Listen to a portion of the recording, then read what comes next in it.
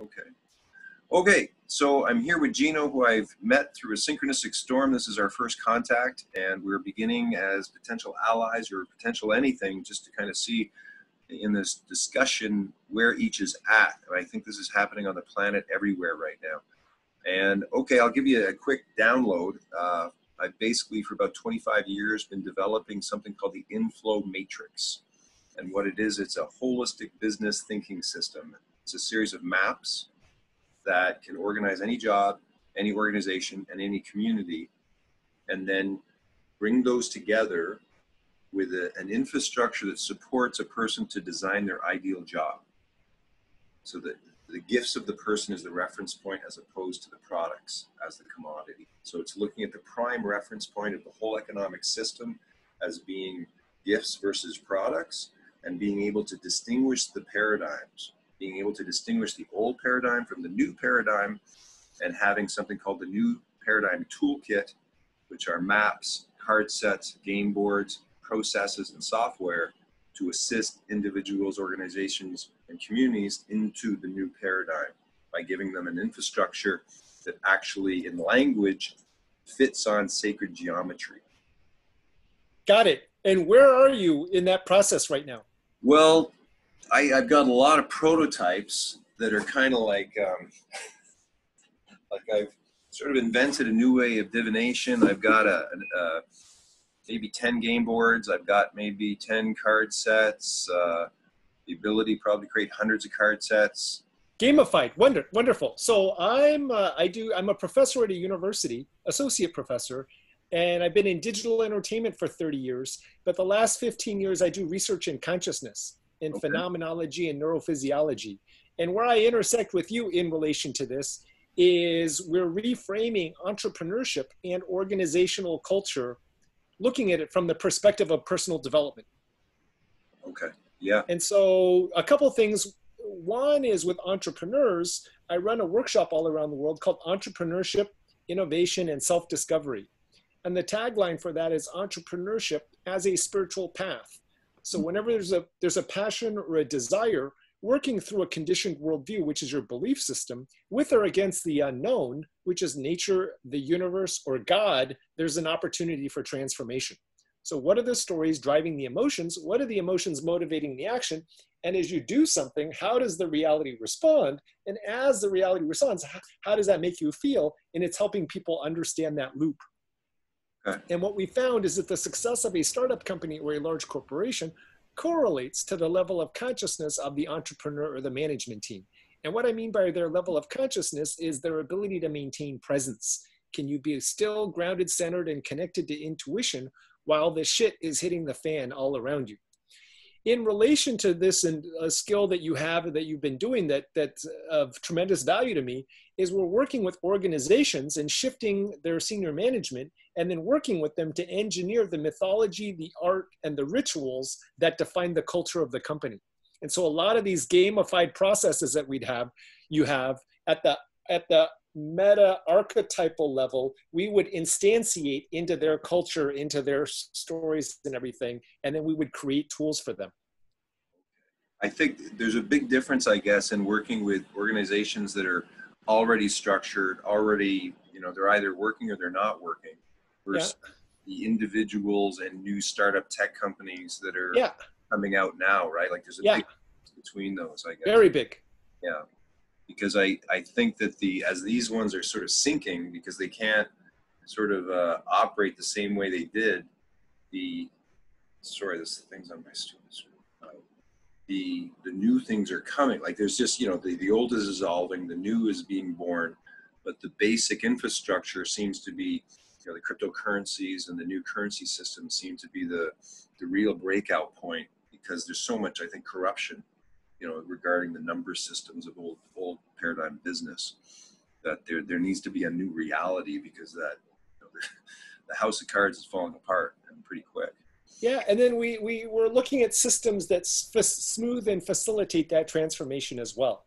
Yeah. And so one of the projects we have is we're using kind of blockchain technologies to create personal currencies that are backed by all of your assets when you die. And so it's kind of like a will token. And so And so if you think about this, if you signed up, we'd give you kind of these Elijah tokens that you could use in any which way while you're alive. And then when you die, all of your assets go to backing that coin. And so if you think about it, a big chunk of it will go to family and loved ones. Another chunk of it may go to causes that you believe in. And then another chunk will go into, let's say there are services or events or education, or let's say you're trying to raise financing for a new startup, that you could go to friends and family and people that knew you really well, and you could make loans off of these will tokens. I mean, that really changes the nature of for creators and inventors, right? Yeah. Who have strong. And it's making things more relational rather than transactional, and you're investing in people and not companies. And so that's a sample of the kind of projects that we work on in developing for that. That's fascinating. William also told me about a spiritual emergency network that you were building. Yeah, and so we have a whole model of personal development from birth through awakening. And it comes from a very simple ontology that's kind of based upon phenomenology from a non-dual perspective. And so, and I look at physiology, the research that I do, I look at physiology as hardware and phenomenology as software. And so physically you're in Vancouver, physically I'm here in Hong Kong. And in this conversation, we seem to be somewhere. If I mention, I don't know, Stanley Park, and you know what I mean, are there certain neurons in my brain that are now wired like yours? So what's the relationship between this mental space and the physical body? And that's what I research. And so from a non-dual perspective in that way, everything in the universe, you either know from what's physically around you, which you know from your senses. There's the internal processes of whether you're hungry, thirsty, or have to go to the bathroom. And there's what you know from thought. And everything in the entire universe at any one moment is in one of those three categories. I just had a quick question. Yesterday, when we just met, I brought up, you know, how many people have models of cycles of time and levels of consciousness in the same model. And you said that that's what you were talking about in the group that you were in. Could you go deeper into that? Because I find that is the core for whatever my own work has been.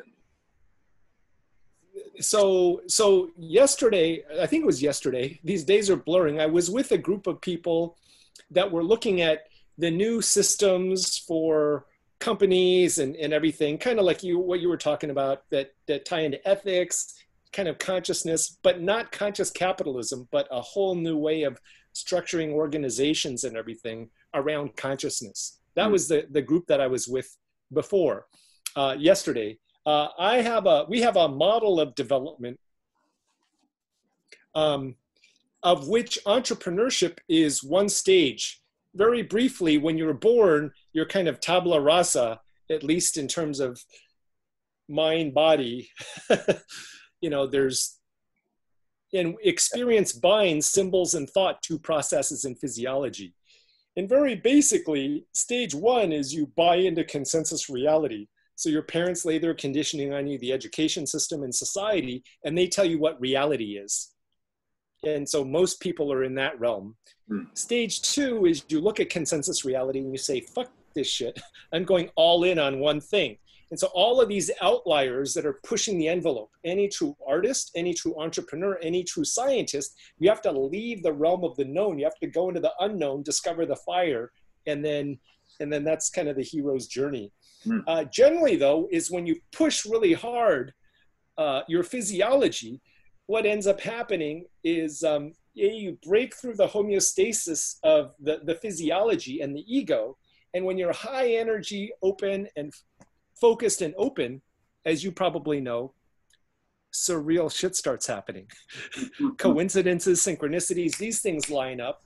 And then if you don't let go of the story-making part of the brain, you start trying to figure it out. And then even more surreal shit starts happening. And then you end up in a positive feedback loop. And then pretty soon you're not eating right, you're not sleeping right. And then the physiology can't maintain that energy. And then there's a crash.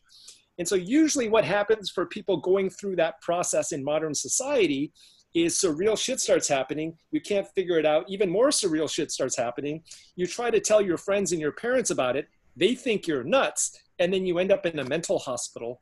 And then you end up on pharmaceuticals and everything, and then you have a bad experience of it, and then you go to depression because your energy system is tightly coupled to the beliefs, and the implementation of that is the nervous system. And any attack on that is basically, it's like death. And to decouple from that is very, very difficult. And so a lot of these people, once you pop, the other big problem with it is that it's like seeing your parents naked. Once you see it, you can't unsee it. And so the stories that used to drive you don't mean anything anymore. And so a lot of these people end up homeless. And so, in mental hospitals, on pharmaceuticals, and or homeless. So what we're doing is we're finding places all around the world in nature and building a network of people that have gone through the process to help midwife people. The original idea of it, the short of it was, it's like a Betty Ford clinic for people going through awakening. But now we have this term, Antarabhav. So we've got the domain name and everything. And Antarabhav is the Sanskrit word for the bardos, basically. the space between life and death, which is kind of where, so it's like a rebirth for the people that are coming through. And the process is very much a midwifery process. And so, from a scientific perspective, if I ask you to be hyper aware of everything that's going on right now, if we maintain eye contact and speak, there's a physiological resonance. And if I ask you to bring yourself fully present, you'll notice you can feel, you can be aware, and you can feel what's going on in your body, but you can't think. And then if you have eye contact with somebody and you bring them fully present, someone that's manic, you can kind of bring them here, and then let's see if this works online with you. But if I go from here to just,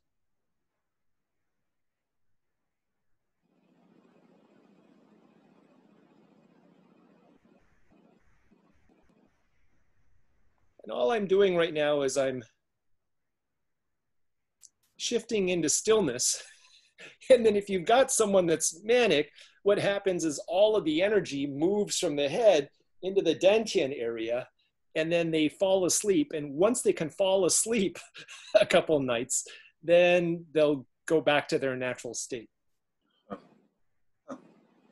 Yeah, I've seen quite a few people like that, and been in my own situations. And a big part is they are not able to integrate the new knowledge. They are not into, like, whether it's a psychedelic experience or not, their normal family and friends don't. And so one of the people that you have nearby you that's in that state right now, from my opinion, is Attila. Really? I would say Attila had an experience last year which popped him out, and then he was able to ground himself in Thailand. But then right now he has no money.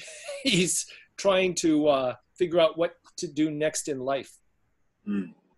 Well, I mean, we've met a couple of times, and he to me, he has a very high skill set. We have good rapport. I have lots of projects that need help that excellent. I'm starting to talk, and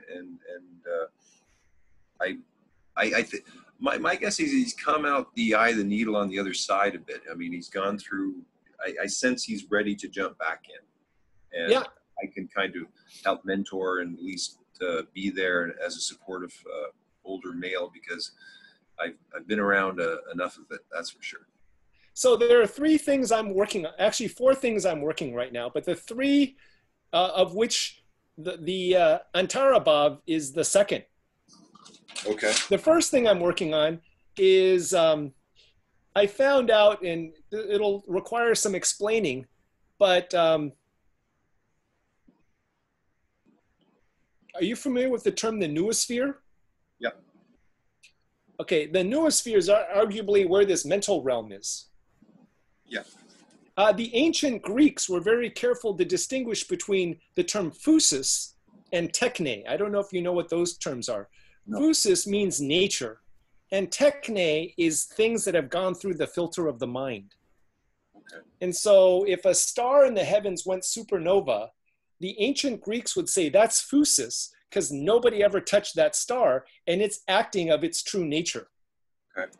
Versus everything that you see around you, if you're indoors, came from somebody's mind. You know, someone invented glasses, someone invented the English language, your shirt, everything. And so if you think of the material world, it's the collective intention of everyone that's ever existed projected into nature. And so in that sense, our modern world is kind of like Minecraft. And so all the architecture, all the laws, all the languages, all of these were developed by the people before us. Mm-hmm. Now, if you think of the birth of the noosphere, think of biblical Adam, or the first person that became self-aware. The whole noosphere for them was just their experience of the moment and what they remember. And then now for thousands of years, it's been like everybody, and with each new generation and each PhD thesis, it continues to grow in terms of what we know about reality and space and time and everything. Mm. Now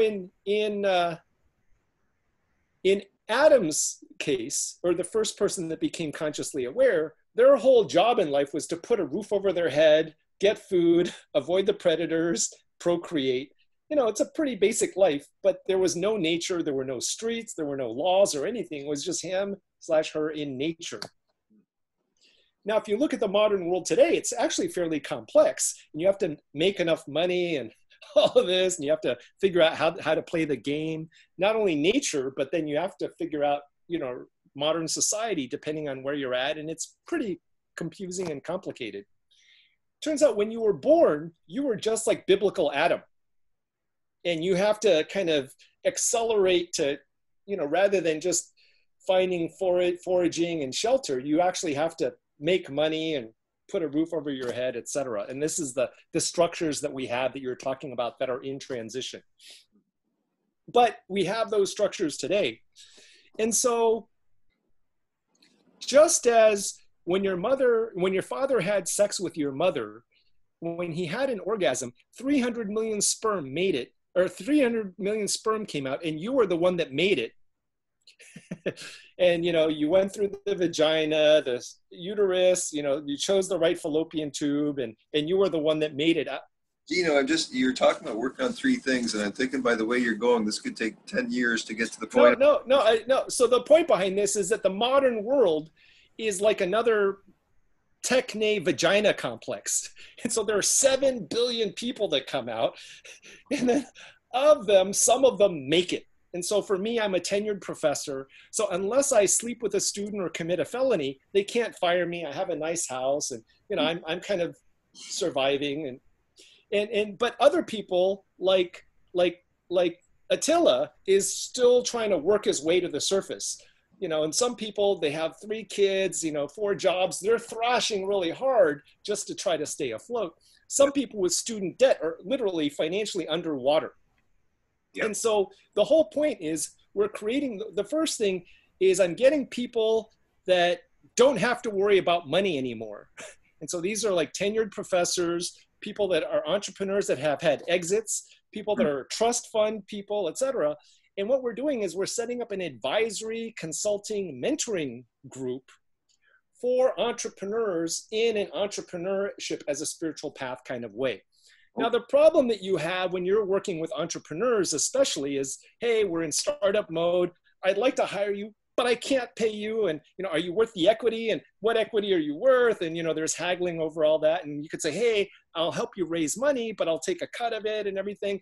And that self-interest survival mode taints the whole relationship and everything. Yeah. And then it creates more conflict and everything. So the idea is to keep that clean. And so we have these people that are in this class, and each person has a portfolio of companies and entrepreneurs that they're mentoring. And the way we do it is we have a whole program, we have a whole process.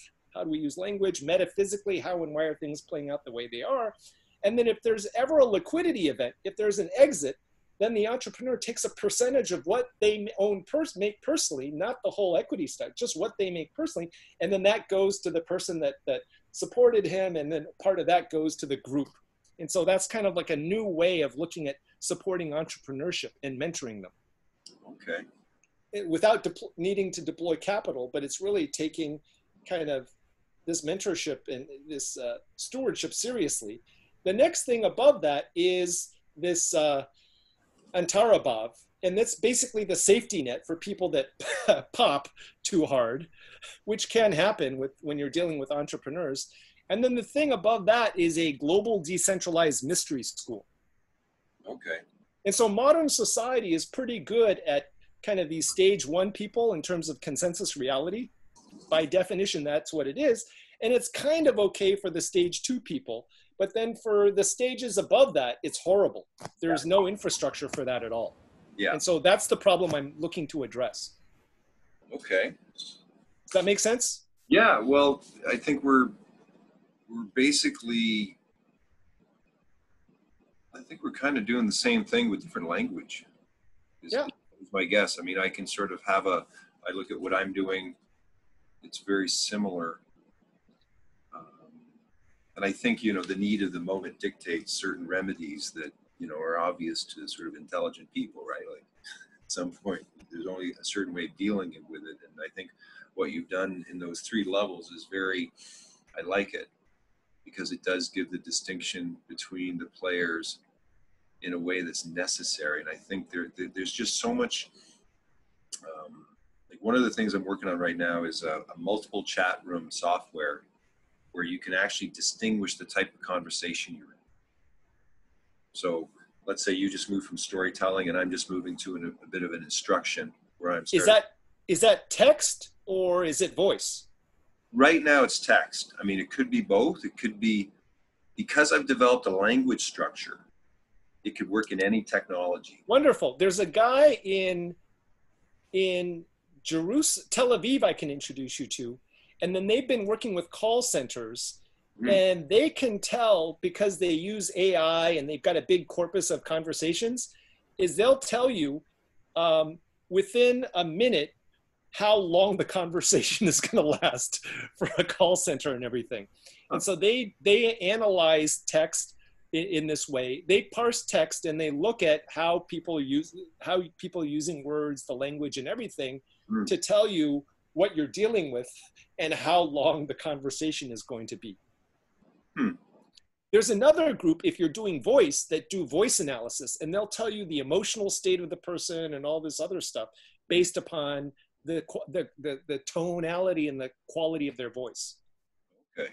Well, okay. So those are 2, I guess, aspects or variables. I mean, what I see is like the central reference point. Right? I mean, we're basically in the central reference point right now, a human conversation. And what's happened in our lifetime is, this explosion of communication technologies, but the actual ability to communicate, to take someone from here to there, may not be as developed. I mean, you're a professor, right? You're a PhD. This is your job to do so. Yes. Not only that, it's my main research area as well. Okay. And so I research, if we look at what's happening, even when we have a conversation, all of my past experiences from when I was born to today are encoded in my physiology. All of your past experiences from when you were born to today are encoded in your physiology. When I speak to you, I'm holding my physiology in a certain state. And this would be a map of me sort of saying what you're saying, that I'm one side, you're the other side, but coming through some structures. Well, wonderful. And what I do is I take that graph that you have there and I look at it as physiological processes. And I would take that map and I would place, this is 72 conversations, and say that I'm in one of them and you're in another, and that's unconscious. But using software, we could have a little thing above us saying, let's say I'm in a instruction and you're in maybe an enrollment, and bringing more consciousness to the type of intention that each of us has in this conversation, and moving from humans can talk about anything and it can go anywhere. And, the most, I guess, the best entrepreneurs keep the conversation very specific to what they want to have occur in that communication, while people who aren't successful talk about anything and can go anywhere, but they don't realize the impact of their words. That's persuasion.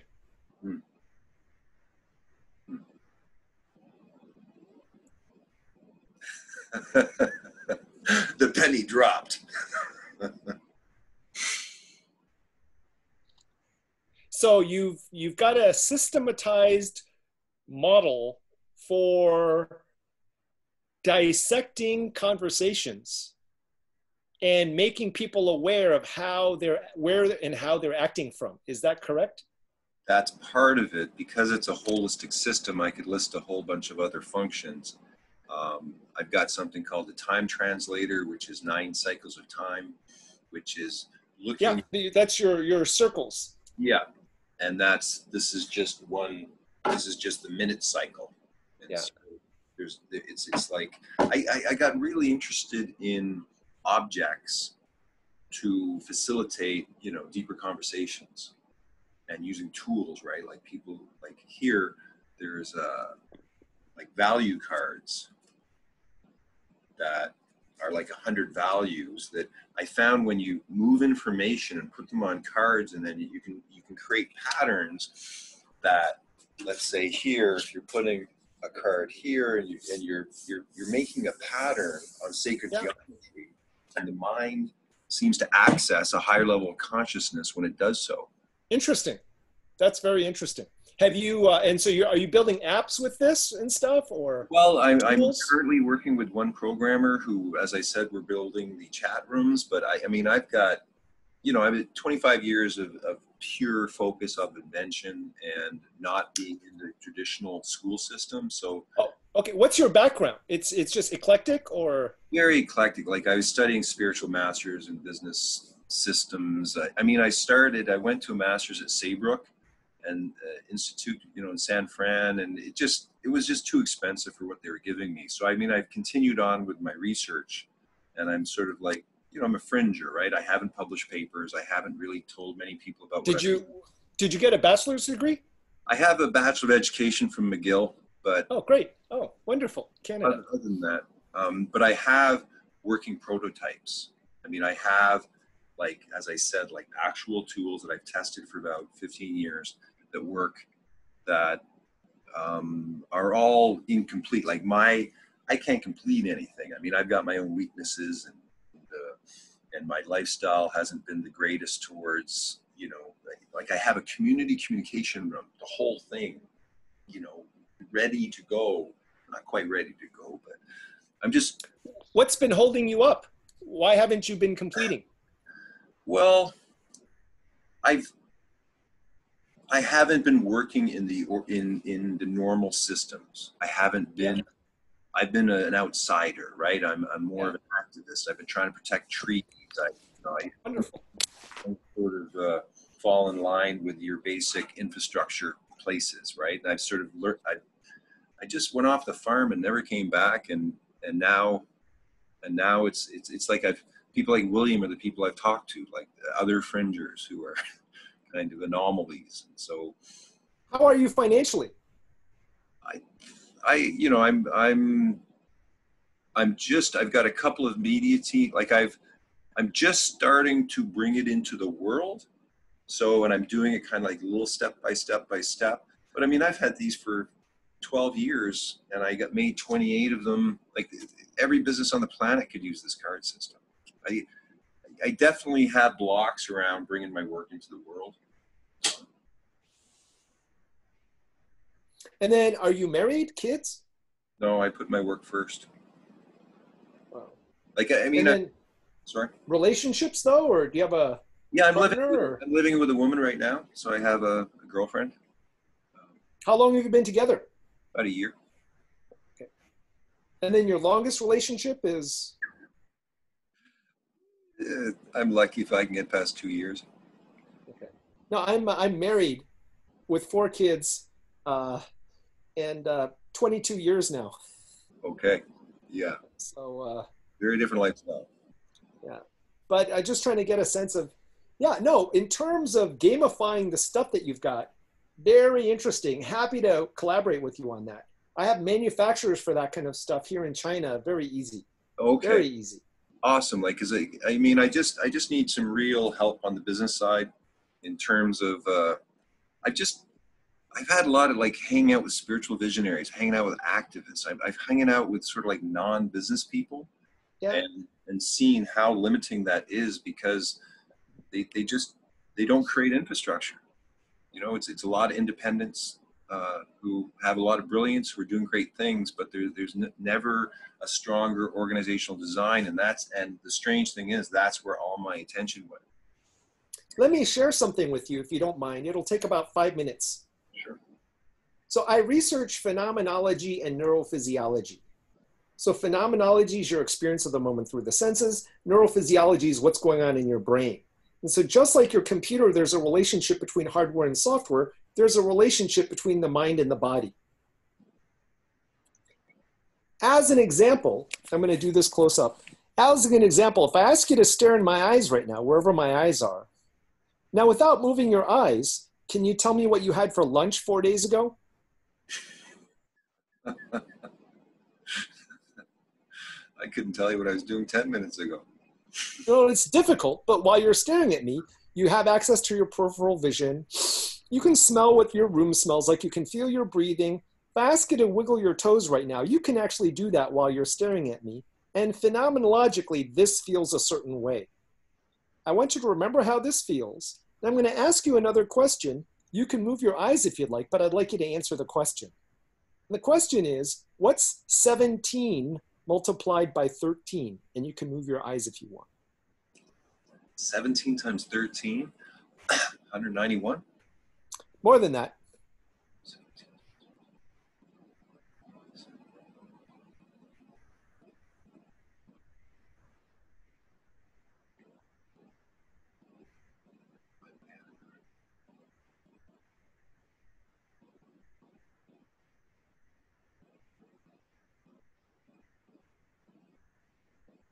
It's freezing.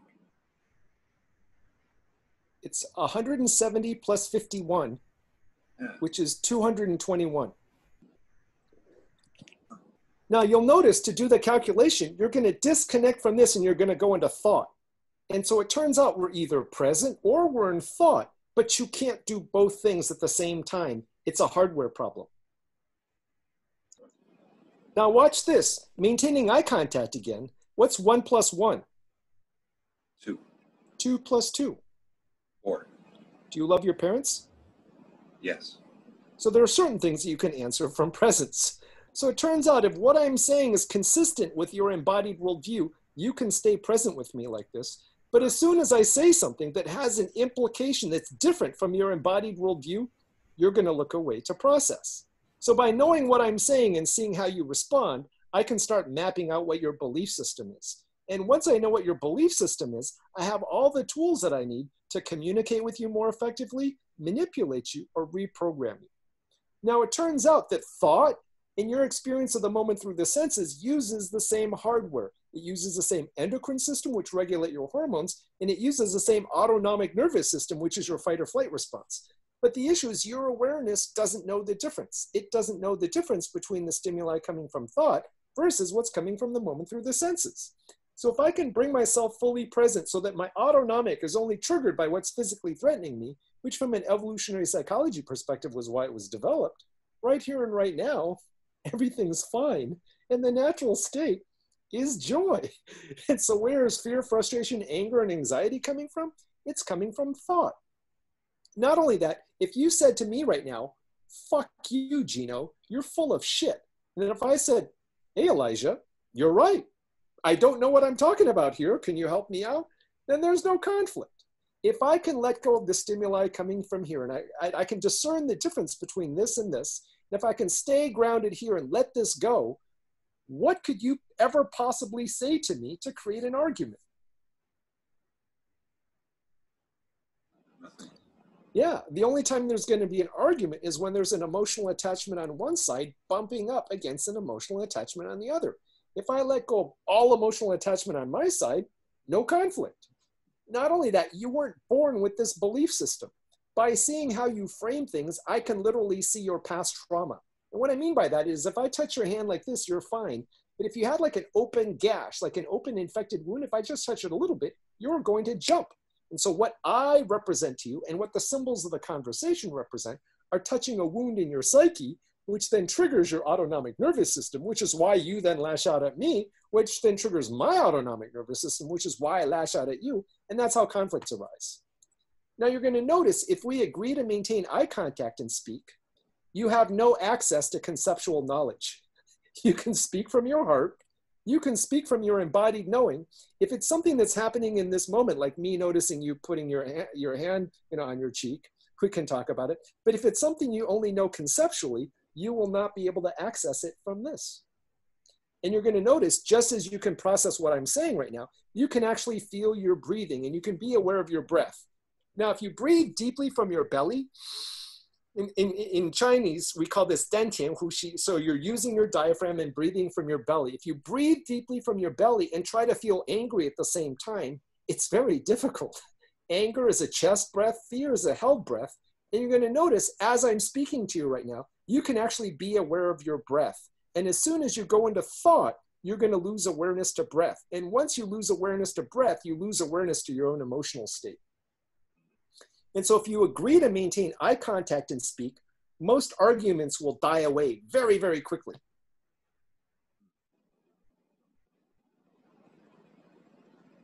And so although our autobiographical histories are different and our genetics are different, the underlying physiological mechanisms are similar. And so that's what I research. Fascinating, because I mean, it explains a lot to me of why. Thinking back. Now, what I mean by that is when I speak to you like this right now, Elijah, this feels a certain way. Yeah. Now, if I start talking to you like this, I can still see you from my peripheral vision. I can still see you moving and everything, but I'm not going to make eye contact. And you're going to notice that the quality of the intersubjective, the connection between you and me right now feels different. Can you feel that this feels different? For sure. So when you go into thought, that's what you're doing to me. Yeah. Yeah. I mean, you're either in presence or pattern, and thought is usually. Well, and then if you're in the intersubjective one-on-one, once you lock eyes and maintain eye contact, and so it's a physiological resonance. So I'm holding my physiology in a certain state. I'm uttering words, and then you're mapping it to your embodied knowing. And if what I'm saying is consistent with your embodied knowing, you can stay present with me. But as soon as I say something that's not in your embodied knowing, you're going to disconnect from this. You're going to go in your own referential understanding, and then you're going to, oh, okay, that makes sense. And you're going to come back. And so what's actually happening when we're speaking, it's my embodied knowing compared to your embodied knowing. And we're just seeing how we vibe and seeing where things line up. And so if you know what to look for in engagement, you can understand a person very, very quickly. And really realize when they disconnect. Well, not only that, there are 4 ways in which I can use language. Number 1 is the meta. I can use language to talk about the use of language. Number 2 is I can share a story, or I can ask you what you think about something. And then that will direct your awareness to this mental space that we're in right now.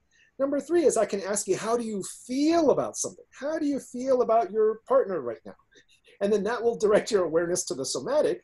And then number 4 is I can say, oh, wow, there looks like you've got this arch on the left side of the screen that I'm looking at. There seems to be a curve on the edge, or this seems to be a pillow here. And I can direct your awareness to something here.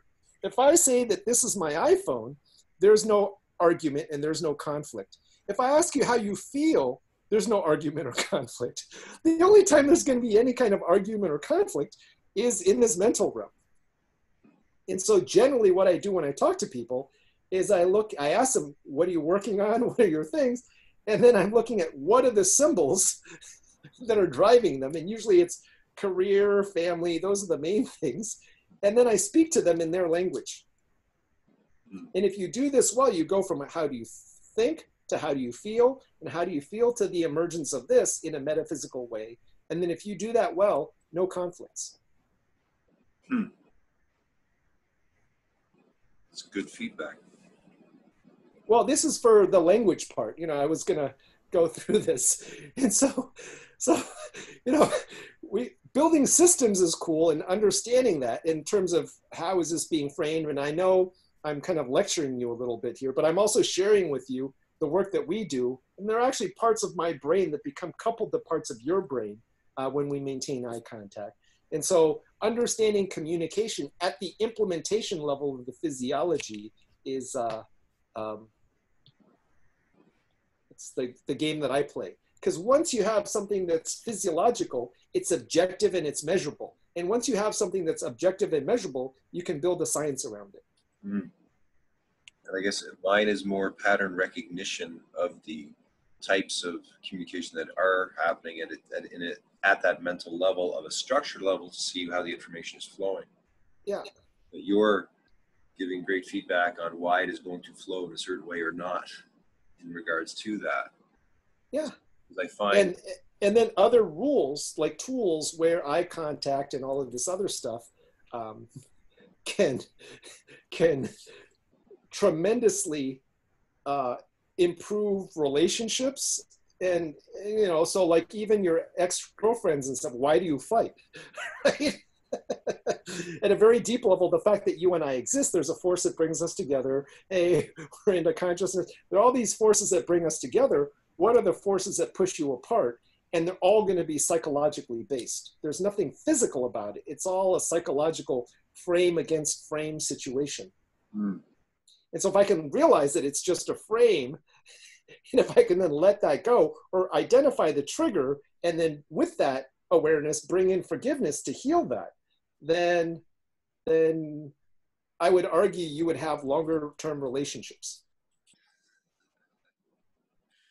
Well, I might have some other things I don't want to say about my interpretation of my particular relationships, but hey, what do you need for what you're doing right now? Or you want to get some more feedback? Well, I'm doing pretty good right now.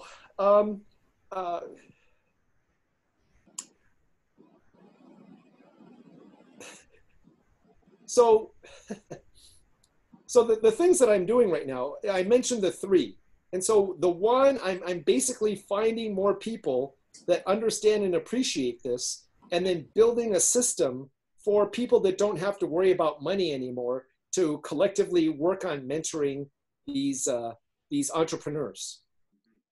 The other thing that I'm doing right now is building this network of places, physical places around the world, and people to this Betty Ford clinic for people going through awakening. And so right now I have a preliminary deck for that. And then I'm just finding who all the other experts in the area. A lot of people, usually the story is in the 70s, I had an awakening experience. I was in a mental hospital. I was on pharmaceuticals for about 10 or 15 years. I was able to get myself off of them. And now I teach meditation. That's like the typical story of these people in this. And there are many of them. You just tell them what you're doing. They're like, oh yeah, if I had something like that when I was going through my process, it would have saved me like 10 years of my life. And so there's that. And then the third thing is this, this global decentralized mystery school. And then that's where, especially the tools that you're using for stage 2 and stage 3 type people, having a gamified way of doing things. I appreciate what the value of what you're doing. And then taking those into stage 1 people who are still in consensus reality, trying to function. And so on the one hand, there's a ship sinking and you want to keep it afloat enough so that people can survive. And then on the other hand, you need to get the right people together to build the new ship that's necessary or that's emergent, that also understand it in that way. And ultimately, at that level, there isn't anything that you and I are doing. It's just best honoring the moment and letting whatever is happening happen with minimal turbulence. Definitely. Does that make sense? Or? Yeah, no, I'm in complete agreement. I'm very happy to meet you, and anyone that William has led me to is I find is of like mind. And I think right now what's happening is there's a deeper, stronger convergence between those people who have been maybe working independently. And so I will add you, there's a number of people that are you're in Vancouver, right? Yeah. And so I added Attila when he went over, of some of the people that I knew in Vancouver that were kind of in this space. You may know some of them already, but I'll add you to that group. Okay. Is that? And then I know a lot of people in Seattle as well too. Okay. Uh, so, like, what's the next step, like, in terms of prototype development? Because I haven't really had a business mentor per se. Yeah. Yeah, and I think because of your expertise that, Well, the main thing about this is, what are you trying to do with your life? You know, what is it you really want to do? And here, let me explain. Do you mind if I explain a couple more things? yeah, go ahead. So all there is, you know, from the perspective of your awareness and from the perspective of every cell in your body, all there is to everything in the universe is just what's literally physically around you. There's how your body feels, and there's what you know from thought. As an example, do you have a pen there? Does that pen exist? Does it exist? Yeah. How do you know it exists? It exists because I feel it, I see it. Right, great. What about Africa? Does Africa exist right now? It does. How do you know it exists right now? Because I have an understanding about. Right. So it's in this mental realm. So at any one moment, everything in the entire universe, no, literally the entire universe, you either know from what's immediately physically around you. There's the internal processes of whether you're hungry, thirsty, or have to go to the bathroom. And then there's what you know from thought. And from the perspective of awareness, that's all there really is. And from the perspective of your hardware, that's all there is. So if I look at this cell in my body, what's influencing this cell? There's my finger that's touching it. There's the internal processes of the cell. And if I consciously decide to move my arm, it will influence this cell. What else is influencing that cell right now, other than its surroundings, the internal processes, and my conscious mind? Arguably nothing. And that's true for every cell in your body. So now when you were born, there was no symbolic consciousness. All there was what was physically around you and how your body felt. And experiences in space and time bind symbols and thought to processes in physiology. So consciousness becomes aware of itself, becomes aware of the physiology, becomes aware of the surroundings, notices that there are objects in the surroundings, and then with that experience, you start building this mental worldview. And so certain sensations start correlating. I feel this, that's a wee-wee, that's a poo-poo, a breast, milk, mother, father, and you start building this mental worldview. Physiology tries to maintain homeostasis, which reinforces a mental worldview, which motivates action, which then influences the physiology, and you have this thing. And the physiology moves to higher energy states, and the psychology and the physiology develop. Wilhelm Reich type stuff. And your ego kind of keeps you locked. And so your parents lay a certain pattern on you, and then you're going to try to do something, and this is what happens to you. You're going to try to do something, and then it's like, oh no, I'm not good enough, or your subconscious starts fucking with you. And then it kind of falls down, and then you're going to go up again and then down. And gradually you're driven by the peak performance flow state. Why do you go drive fast? Why do you go skiing? Because that context kicks you into a flow state. And it kind of works towards expanding that. I've got a great job. Why do I want a better one? I got a great girlfriend. Why do I want a better one? Because I just want new experiences so that I can continue to grow and continue to, etc. That's stage one. Stage two is you buy into consensus reality, but you're fragmented. And so all of your different projects are just new ideas of inspiration that are fragmented, that keep your energy system kind of locked. Stage two is you look at consensus reality and you say, fuck this shit. I'm going all in on one thing. And when you do that, all these different fragments consolidate and coalesce into one. And then your whole endocrine system and autonomic nervous system become coupled to your perception of this one thing. When it goes up, you feel great. When it goes down, you feel down. And you're just concentrating that to go into this high energy state where you're just thinking about this nonstop, etc. And then that's when, the divine inspiration happens. So real shit starts happening. And then you realize that there are bigger forces at work. Now, when you realize that there are bigger forces at work, what has to happen is you have to decouple the influences of the symbols on the processes of physiology. Now, the thing is, in stage 1 and stage 2, the force motivating the action, the psychological force motivating that action, is going to be subtle and not so subtle forms of fear, need, and desire. Now, what happens is if you don't let go of the story-making part of the brain, you end up in this positive feedback loop and then this crash, which I told you about. And so it's like a souffle. You know, your energy system is driven by your ideas, and then when the whole thing is not able to maintain, the whole thing collapses, which is your dark night of the soul.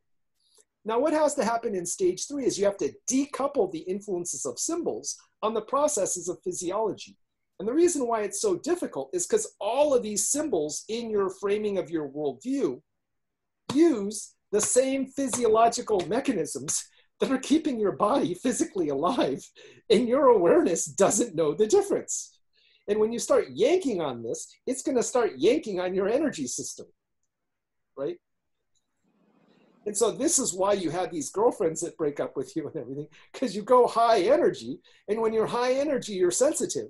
And what happens is, you know, if I'm just meeting you for the first time and I may never see you again, okay, I can put up with this, whatever. But if till death do we part, the energy goes up and all the fears and anxieties also amplify, which then destabilize this, which causes it to crash.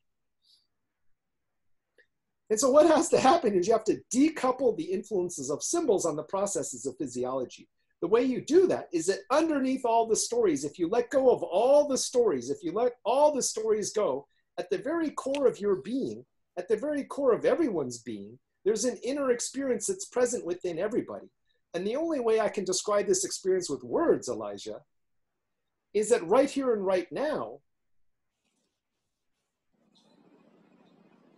it's good to be alive. And if you can feel that joy, wonder, gratitude, compassion, everything comes from that. And if you really feel into it, compared to being dead right now, this is fucking amazing. And so there's a vast reservoir of energy that you can connect to. And then to make the clean cut, the only thing that's going to save you through that process is knowing the difference between what's coming from here versus what's coming from thought. And if you let go of all of the influences of this, then the only thing that's left is what's physically around you and how your body feels, which is what it was like when you were a baby. And that, in Christian terms to me, is what it means to be reborn, because you know that everything is by the grace of God. And in Buddhist terms, that's Buddha underneath the tree. You know, I don't know if you know the story, Siddhartha, he goes, ascetics and everything, that's not it. And finally he's like, fuck it, I'm just going to sit here and I'm not going to get up until I figure this shit out. And then Mara shows up, all these desires come, all these fears come. And then finally Mara shows up and says, who's here to witness your enlightenment? And he says, the earth is here to witness my enlightenment because I know the difference between this and anything coming from my mind. And then stage 4 is the mystical path. And so initially things happen like this, and then you start building this mental worldview. And then now for most people, it's my thoughts and my beliefs acting from here through the physiology. I engage the material world. Reality responds, which influences how I feel and how I think. So I'm doing this, moving to higher energy states and expanding my knowledge. When I fully decouple, it's back to this. I'm just here, things show up. I was like, oh, this is interesting. I'm going to try it out. Hey, I feel like going to the bookstore today. I don't know why, I'm just going to do it. It's like throwing darts against a dartboard. Initially, you miss the wall, then you're hitting the wall. And so you're refining intuition. And then if everything that you intend happens, that's pretty good. And then stage 5 are special abilities. Now, some people are born with special abilities, but then they get suppressed. Some people, when they pop from stage 2 to stage 3, they develop special abilities, but their energy system isn't stable and they're not able to hold it. But if surreal shit can happen and it doesn't phase you and it doesn't take you out of stillness, then you can develop these abilities in a grounded way. Superpowers. Yeah. Do you believe that the superpowers are activated within a group field ever in a more, let's say, productive? Like my theory is we need 20 people from the Mayan galactic energy signatures. Have you studied Jose Arguez's work at all? Nope. within the Mayan calendar, they use a 13 by 20 mathematical system. But I'll tell you, we do this thing called the evolving caravan. And what we found is that when you get a lot of people that have done a lot of inner work traveling together in the unknown, highly improbable things start happening. Yeah, that would be what I'm aiming at. I mean, to me, within the Mayan calendar system, they have 20 galactic energy signatures. And 20 as a number, to me, has great significance. James Miller's living systems theory, 20 critical subsystems to create a living system, 20 amino acids. It's like the tetrahedron of four then has four tetrahedrons. So it's the first time you go back into a whole system. So having 20 people activates a field of energy where then the superpowers then have a place to be seen and used together. So part of the work I'm working on is creating media teams of 4, and then 5 teams of 4 into a team of 20, and then 7 teams of 20, each chakra getting a team of 20, and then creating a shared knowledge community of 144 people. As soon as I hang up with you, I'll add you to that group that I was, they're all in this kind of thing too. And they're using like gene keys and, you know, all of this stuff to understand people and then structure things to minimize turbulence. Okay, yeah. Minimize turbulence, that's a funny thing. I'm not so sure everyone understands what you just explained in terms of the giving up mental frameworks. And what was the thing about the decoupling the influence of symbols on the processes of physiology? Is that the basis of your whole kind of thing? Sounds like it is. Yeah. Sounds like that's your main reference point for help. Well, it's about, and for that, the way you do that is you cultivate greater interoceptive awareness. So all thought really does is it just regulates the energy in your body if you think about it. If you think about it. Right? Let's say you get an endowment of $10 million, et cetera, to do all your things. You get these big clients, your girlfriend loves you, et cetera, et cetera. How would you feel? I feel pretty good. Let's say your parents die in a horrible car accident, your house burns down, you get sued for sexual harassment, you know, your CFO takes all your money away, et cetera, et cetera. How would you feel? Probably wouldn't feel too good.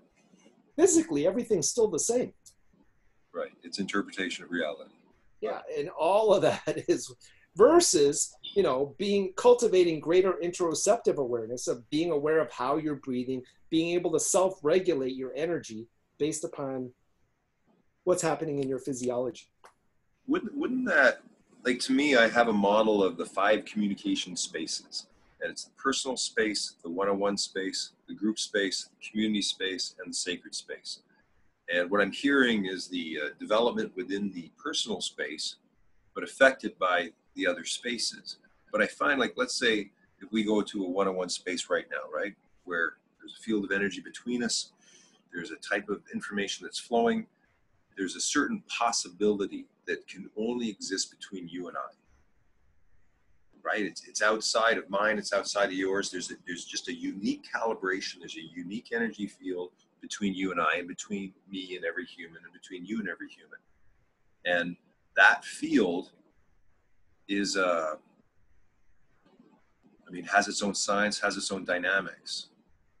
And it's the relationship between us and the knowledge that we share that has a great impact on that field. I mean, it's kind of basic stuff, but it just seems that in the group space and the community space, like, I think the group space has taken over the community space, like the group mechanisms of the corporation and the economic relationships of how agreements are made. Like in Victoria, there's no common space. The commons has disappeared. So whatever is community space it's more of a mental space of how we come together. And then I think what we're trying to do is we're creating shared reference points in that mental realm where we can actually create community together, because community in a sense has been killed. I mean, unless for some people, I'm sure in different countries, but in Canada, we're pretty separated. It's pretty cold, and even worse now. Like, if I go outside and I'm walking around, I can't even talk to anybody. And, you know, I'm watching this thing happen in my lifetime. And, you know, from what I can see, there's a design behind it. There's a design behind it by people that don't have the best interests of our species. And, you know, it's people like ourselves that dedicate ourselves to actually changing the structures of society and whatever else is in here, that right now I think it's very important for us to get together and share this knowledge, because we're in a situation where it could actually get worse. I mean, I'd like to think it'll get better. I'd like to think that we are evolving like the butterfly and that our species is reaching into a new level of consciousness together. But I don't think it's going to happen on its own. I think we have to take conscious effort. Have you figured out what you're willing to die for yet? Well, I mean, what I'm doing has my full commitment. I mean, I have had times of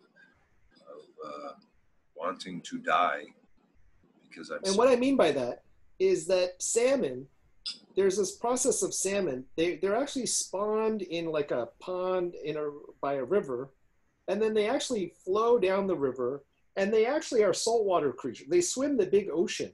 The reason why the salmon's flesh is pink is because of all the shrimp that they eat. And at some point, the salmon turn around, swim against the river, jump over all the waterfalls, avoid the bears, and they go back to their spawning ground. They spawn and then they die. And so for me, as a metaphor for life, that turnaround point is around 40 or 50. It's kind of midlife crisis. You realize you're on your way up and you're on your way out. That's one part of the story. The other part of the story is there's this unspoken of covenant, where the idea is you get the planet, you inherit the planet, from your parents. And the idea is you take care of it, you steward it for a while, and then you hand it to the next generation, ideally in better shape than when you got it. And that's been true for thousands of years, I would argue, until very recently. And so given all of the problems of the world today, pollution, deforestation, well, you've talked about some of them, Me Too movement, war, the Palestinian Jewish issue, coal, green power, food, factory farming, given all the problems of the world today, if you could only solve one, say, okay, this problem is solved and I'm good, I'm willing to go all in and solve, I'll do this one. Have you gone through that process yet? Well, I guess to me the greatest leverage point would then be in the coming up with something and the ability to solve problems, not just one particular one, but having a process to be able to solve a problem, so that in that way you would be solving all the problems. I mean, with Well, and related to that, so my answer to that, what I've been working on and dedicated my life to, is how do we use media, interactive media, biofeedback, intersubjective experiences, and I'll touch in psychedelics, but I'll just technology to facilitate personal transformation and induce awakening. How do you engineer enlightenment? And the premise is if you can get everyone on the planet to reconnect to and to live from the innate joy of being, rather than the fears, needs, and desires driven by stories. And if you can do that on a global scale, world peace. Well, I would say definitely we're sharing very similar passions. I certainly like the psychedelic aspect. Well, in relation to that, we're on the same team. And if you look at this, the more people you wake up, the less I have to do. And so I'm incentivized to help you succeed. Well, there's a lot more leverage in that, that's for sure. Right? Because if your objective is the whole planet, which is a lot of people, then the more people you can do, the less I have to do. For so sure. Anything I can do to help you. And right now, it seems like the first step is to get you to, take the gifts that you have and then bring them to the world. And hopefully through that process, help you develop some sort of financial sustainability, or so you don't have to worry about funding anymore. Yeah. I mean, the irony is it's a business thinking system. So, I mean, I've got, I don't want to get into all the ironies. It's depressing, but I'm very glad to meet you, and I sense there is synergy, and I do want to participate to whatever degree. So I'd love, let me know if you've got a document or anything of the different designs that you have of stuff. Just to show you some of the things that we do is we try to get people, we come at it from a science of consciousness perspective, which was what I was laying on you a little bit. We look at it from a mythical perspective, like a Jungian archetype. So like tarot, energies around cards and symbols, we play in that realm. And we play around with Joseph Campbell's hero's journey and the monomyth. And so some of the things that we do with businesses is we go through and we explain the archetypal elements. There's the trickster, the enemy, the ancient mystagogue, there are all of these archetypal elements in stories. And then as a sample thing, what we do is we then give them the people that they report to and the people that they work with. And we give them a deck of archetypes, and then who is this person to you? And then you kind of match, is this the enemy? Is this the ancient mystagogue? Is this the trickster? Are you a Samwise to my Frodo? And how you look at those relationships. And then within an organization, you can see the framing of that and the understanding. If I see you as the ancient mystagogue if I see you as the Dumbledore to my Harry Potter, and you see me as the Harry Potter to your Dumbledore, we have a functional relationship. But if I see you as what's his name, the Slytherin guy, and you see me as Harry Potter, then we have a very different relationship. And so it's can you look at things not only literally but then mythically in an archetypal kind of way. And then similarly, if you're an entrepreneur, if you're going to pitch to a venture fund, it's who is this person? It's not the person. You're dealing with the threshold guardian, and you have to overcome the threshold guardian. And so then I don't say, oh, fuck it, he's an asshole, I'm never going to work with him. It's like, here's a threshold guardian. This is my challenge. I have to take the magical powers that I have. I have to be able to use my skills to conquer the threshold guardian so that I can enter the world of the unknown. And then there's the road to trials, apotheosis, return journey. Once you have a map of that and you know where you're at, then you're better prepared, and you're not easily taken out in terms of, oh, fuck, I'm going to kill myself now, because you know that you're in the game and you know where you're at in the game. Right. And that's, I think for a systems designer, that can be a bit of a problem, because there's so many different ways to configure the concepts and the models and the maps. And I played with what you're talking about with a few more, and I've been molding my own, and I haven't had many people to talk with who are at your level, who are playing in the same realms, right? Who are moving and matching it. I mean, it sounds like you have designed your infrastructure and you have your primary language reference point. It'd be interesting to see how yours match with mine. Well, yeah. And so that's where spending time together and everything. But I'd like to get a sense of where you're at and how I can help you as well too right now, in terms of if you need manufacturers, if you need play testing. Every year I have 60 new students. We're basically like Y Combinator in a university. And every year I have 60 new students looking for projects to do. I'm also a venture partner with a venture fund. If you know Sophia, the robot that came up out of our incubator accelerator, I'm an advisor to like a dozen companies or so and everything as well too. And so there's a lot of, it's what do you really want to do? And then what I do with entrepreneurs is figure out what is the thing, and again, it's whether, and the reason I asked to be a relationship is whether it's a relationship or a startup, it's just some symbol that's tied to your energy system. And as the energy goes up, this all in, as if your life depended on it, is what it takes. When they say till death do you part, there's a serious commitment there. And to see something through completely it's the eye of the needle. Your subconscious and your shadows are going to do everything they can to keep your ego kind of locked where it's at. And so I need to find the pain point that you have of the thing that you really want to do. And then that becomes the vehicle to push you through. Okay, well, you could. Does that make sense? Well, to some degree, I mean, I feel I went through the eye of the needle after in January after a sickness, and I mean, every time you hit rock bottom, you know, there's another hole, it seems, and I think, you know, I've been doing this 25 years, so I'm lost in it. You know, along the way, there's been many different treasures that I guess I could have brought to the world, but when I bring it to the world, I don't do it the right way, and then I just put it back in the closet and start working on something else. So Well, the fun thing about this is I don't need anything from you or anything. So the way I look at it is it's a question to the universe. You know, whatever right now, I'm just still sitting in my music room, you're in your room, and we're just having a conversation.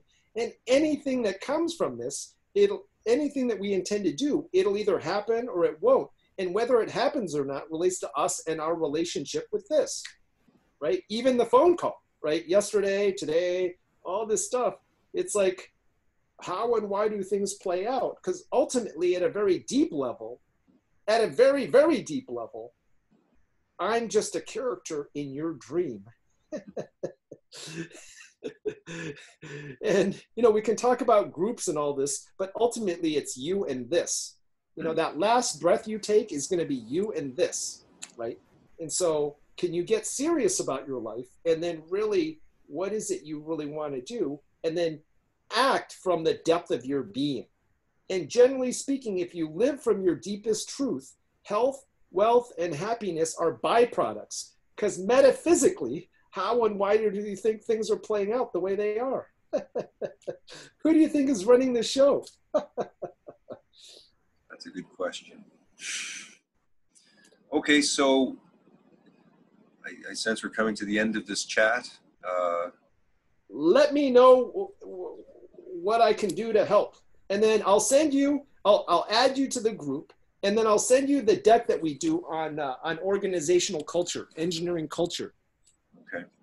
And then now the other thing I'd like to persuade you on, which could be fun, would be there's another woman that I know, Victoria Patel. I'll introduce you to her. She's come up with gamified ways of getting groups together in meaningful ways. And so she's got a whole bunch, she does like organizational stuff, bridging different perspectives, and then experiential things physically in rooms and stuff. That combined with your gamified things, you've got a whole toolkit of creating transformational workshops and everything. But where things are at now and where the big money is in this is that if you can do it online, because right now, all of these things we're looking at, I was just using Hop-In, which is an online conferencing system. Right now there's Zoom. The neat thing about Zoom is I could check, actually there's a guy right now, if you wanted, all I have to do is, oh, he's online right now. But if I just sent him this link, I'd have another person show up. And so there's a lot of really cool things that you can do with the technology, but then taking especially the divination stuff that you have, because ultimately it's about creating a functional mythology. A functional mythology is created by the mythology, the art, and the rituals. And if you think of any religious tradition, it's constructed by the mythology, the art, and the rituals. And a functional mythology serves four functions. There's the cosmological function of what is reality. There's the societal function of how do we interrelate and how do decisions get made. There's the pedagogical function of how do you get people through the different stages of life or the different phases of the organization from onboarding to retirement.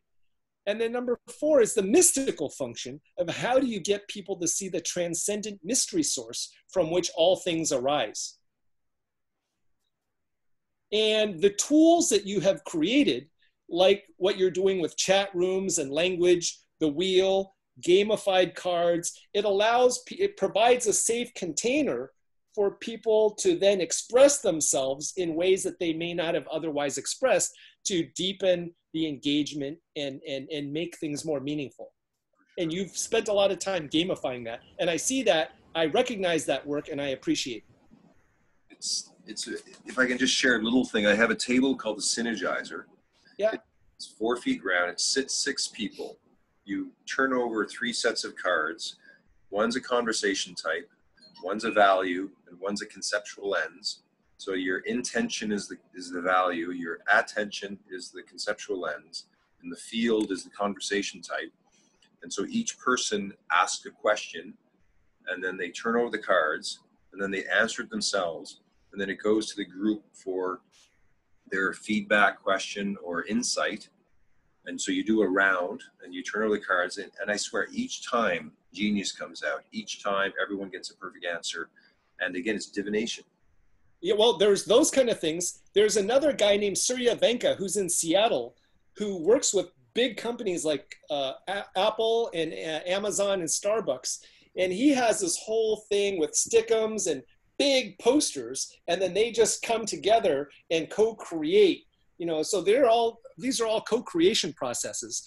For you, related to that, one thing that you should look up if you don't know about it is in Findhorn, in Scotland, there's an intentional community. They have a thing called the Transformation Game, which is a board game to help. So people come in with a deep question, and then by playing that game, the answer will come out. I've played the game. It's a great game. Oh, okay. As a reference, so board games that help people explore this are awesome. Yeah. And I'd love to figure out how we can take your game, and even something like that, as simple as, just kicking a couple thousand just to get it going, or doing an Indiegogo campaign or something like that to raise funds, pre-sell it and everything, or work with, if we get a good arsenal, we could then have our own, just like IDEO has their design thinking process, we could have like a whole systematized way and create a certification training program where we can then bring people through to then bring this to corporates and everyone. For sure. And it's like I guess this is the perfect timing for someone like you, because it's ready. I mean, but I have to, I have to write the manuals. I need some support like there's a lot of little things I need support on, and sort of like if we had 100,000 or 10,000, we figured out the right test kit and figured out like the base. Okay, let's get 100 kits or let's get 1,000 kits. Send me what you've got, because I've got manufacturers for that in China that can drop your costs down tremendously. Okay. And then the other person that can help with that, to help with the manufacturing, Attila. Attila lived in Shenzhen for like 5 years or so. Okay. Yeah. No, we're creating a pretty good connection pretty quickly, and he said he's going to help me to start to put the design specs down on paper. Excellent. Excellent. Wonderful. Yeah. So. All right. So I'll add you to those groups. Okay. And then I'll add you to that group, and then I'll send you the deck. Perfect. And then we'll go from there. Yeah. And then let me know what I can do to help. But Attila is a great interface person. Okay. All right. Thanks. Great to meet you, Gino. Yeah. Take care.